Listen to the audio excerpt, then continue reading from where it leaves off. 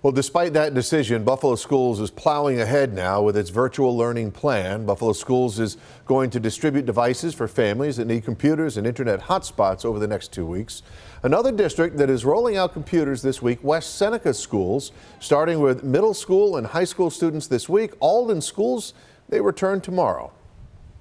We will take all of the information gathered by our teachers, our bus drivers, our cafeteria staff, our buildings and grounds, our administrators, and really take a look at how things went the first day to make any fine-tuned adjustments prior to opening up the day after Labor Day, once again with our blue cohort. So over the course of 10 days, each of our students will be receiving 5 days of in-person instruction. Opposite days will be they'll be learning remotely from home. Alden has made a lot of changes to its facilities because of COVID, including new signage, hand sanitizer stations, and room configurations.